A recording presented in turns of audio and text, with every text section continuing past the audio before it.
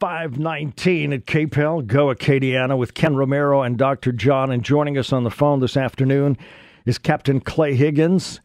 Clay, it's been a tumultuous few days for you. Are things settling down a little bit? Well, I mean, my heart is a little broken. Ken, you're my friend. You know me pretty well. I'm saddened for the turmoil that my sheriff and my brothers and sisters at the St. Landry Parish Sheriff's Office are going through because of what has taken place.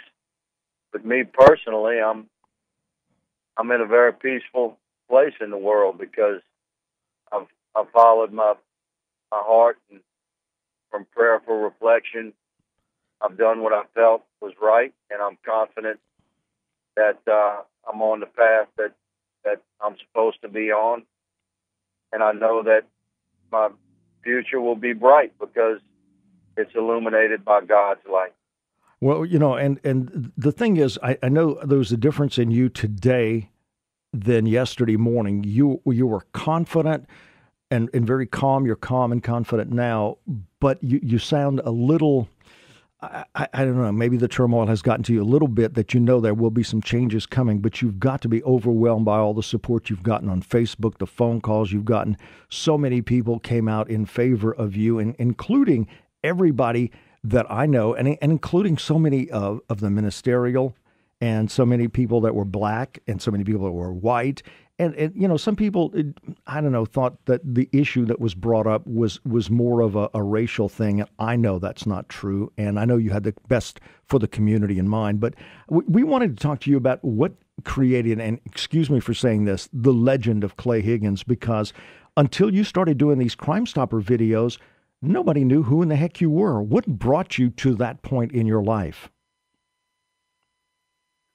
Well, Ken, I don't know how far back you want to go with that, but I was, before I became a civilian police officer in 2004, I had been a successful businessman for many years, and I was successful in the way that you know, modern society, a large parts of it, measures success. I had money, I had a nice home. In fact, I had two of them, and you know, I drove the nicest cars and ate at the fanciest restaurants, and you know, I had the trappings of success. Right. But I was my spirit over the course of years became unsettled with the life that I was living. I was just not a good man, Ken. I didn't honor my wedding vows. I wasn't a good father. I worked too much. I drank too much. I wasn't the Christian I was supposed to be. I just wasn't the man that I knew that God had destined for me to be. And I gradually reached a point to where in 2004, I was living in St. Landry Parish. I'd moved to St. Landry Parish in 2002 to run a business there. And I decided to change my life. I essentially took a vow of poverty and became a civilian police officer. I went from earning a great deal of money to earning $8 an hour. Wow! And it was the best decision I've ever made in my life.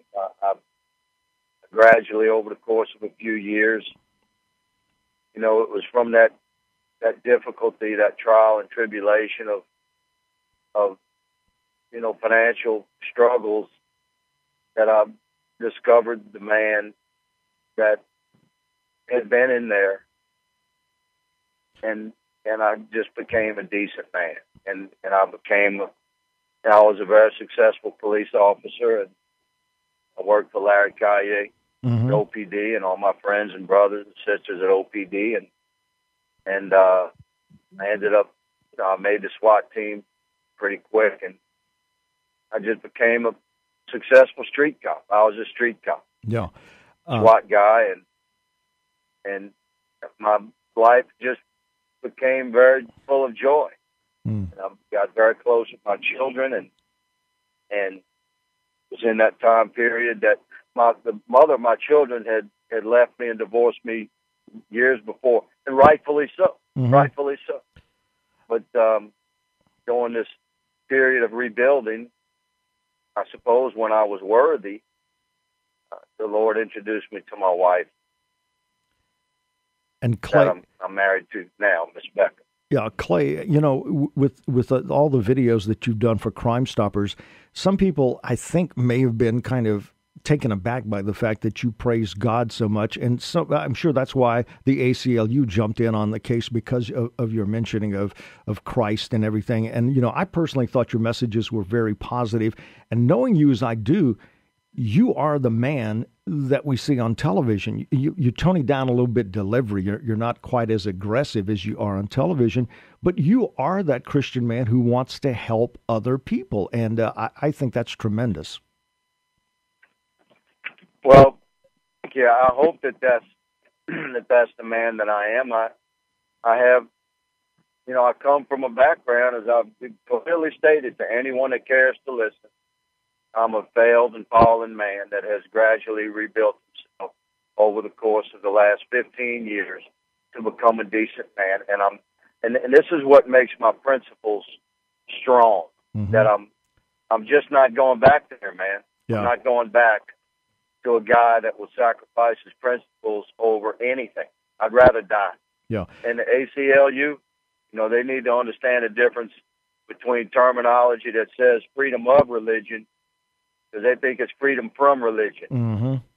When a man puts on his badge, he doesn't give up his constitutional rights.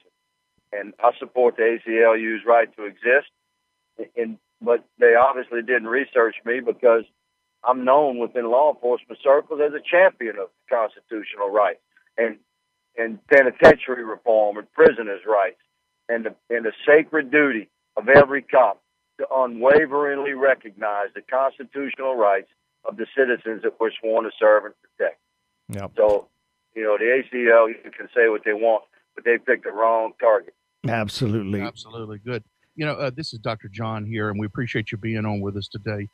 Clay Higgins joining us, talking a little bit. I guess over the years of you being a cop, there's probably a lot of stories, a lot of people over your life. What are some that kind of stick out as people that you've kind of, you through prayer, through God's help, have sort of rescued from the streets? Give us an example of a couple of stories like that. Well, partner, my history is replete with interactions as a street cop, particularly a night shift cop, which I was for many years. The night shift cop is the guy that really sees his fellow Americans at their most challenging point. Sure. And there was not a night that passed that something amazing didn't happen, where I was, by destiny or by God's will, I was in the exact place where I needed to be and dispatched to the particular call where I needed to be and where God's word needed to be. And you asked me whose lives I've helped turn around. I've had positive interactions with so many, but partner, they've helped me turn my life around. Yeah. Because you see, it's impossible to be uplifting without being uplifted. Right. So every night when something positive would have happened, and I was able to touch the lives of a family that had been violated in some way, or a woman that had been beaten, or a disturbed teenager, or a suspect, that a fellow child of God that had fallen to drugs or alcohol or both, or just had been beaten down by life, or perhaps raised in a crime-ridden neighborhood and really didn't have that kind of opportunities that perhaps we did. But still a child of God subject to redemption nonetheless.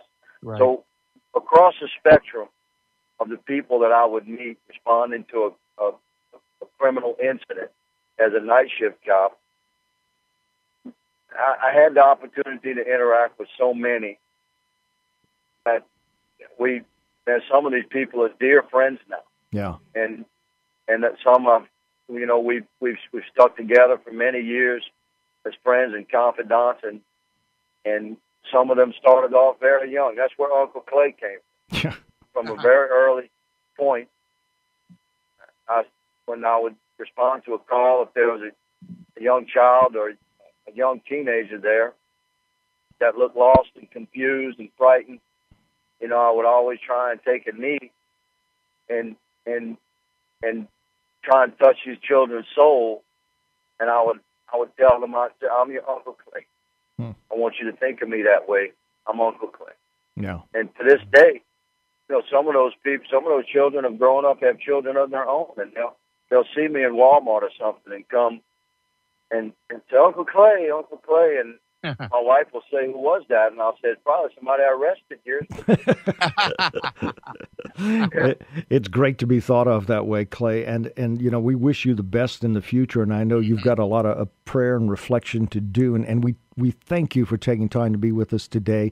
And we urge you to stay in touch so we can keep up with the future endeavors of Clay Higgins. Thank you, Ken. I'm not going away, man. I'm dedicated to the citizens of St. Landry Parish and Acadiana. I'm not moving. I know the Lord will reveal His mission for me, and I'm prayerfully, patiently, joyfully awaiting His clear messages. All right. Thank you very much, Clay Higgins. We appreciate it. Thank you very much. Goodbye. That was incredible. Very good. Incredible. Yeah, very good. And, he's always a positive person, but you can tell that the turmoil has gotten to him. You can tell he's doing some soul searching. Absolutely. Very somber interview. Very, very good man to have on hand. I'll tell you that. We'll take a break. We got Todd Starnes coming up. Hope you'll stick around.